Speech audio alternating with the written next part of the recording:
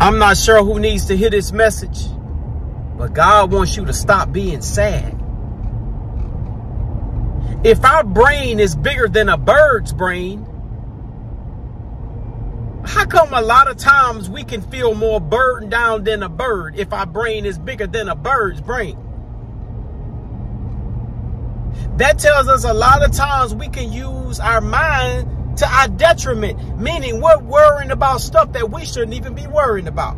The Bible says, come to me, all ye who are burdened and heavy laden, meaning those who are worn down, burdened.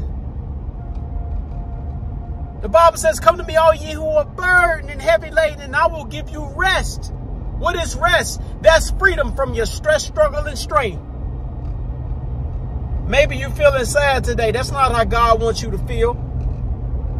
God wants you to give him what worries you. He wants you to give him your cares. He wants you to live fear-free in a fear-filled world, because fear stands for false evidence appearing real. It's not even real. It's just an illusion from the enemy. The enemy wants you to worry about this, worry about that. What about this? What if this happened? What if they say this? What if this happened? What if they fire you? What if somebody do this? What if somebody steal this? What if this happened? What if something happened to that person? What if they, blah, blah, blah, blah, blah, blah. No, don't give no attention to that.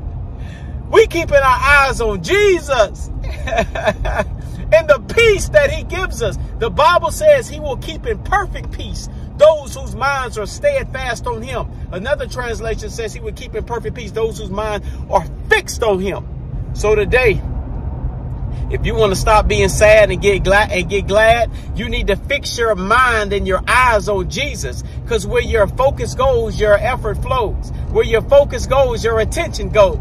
And when you put your eyes on Jesus and you start to magnify him and you forget about your situation, ooh, that's when you get that attitude of gratitude. And see, that determines your altitude in terms of how high you go in your day. That's not to say you, if you would, disregard your situation, or that you stop, caring about what it is that you're going through, because you may be going through a caring time. But God wants you to put it in his hands and trust in him and know that he's undefeated. He's been doing this way before you was born. He know how to make the crooked thing straight. He knows how to work that situation out. 7 miles till empty. Should I get gas or make a video?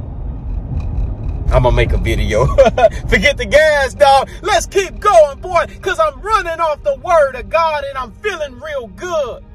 And I'm going to keep on going as long as I'm trusting in God. I trust more in God's ability to succeed rather than my own inability to fail.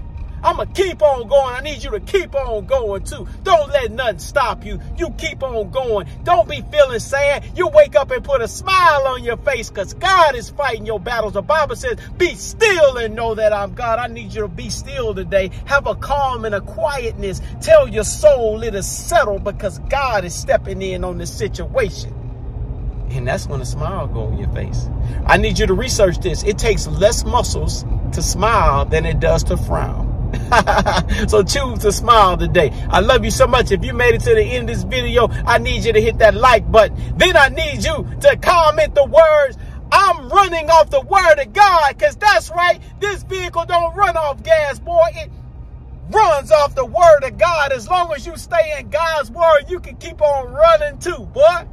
I love you so much, boy or girl. I love you so much. I'll see you in the next video.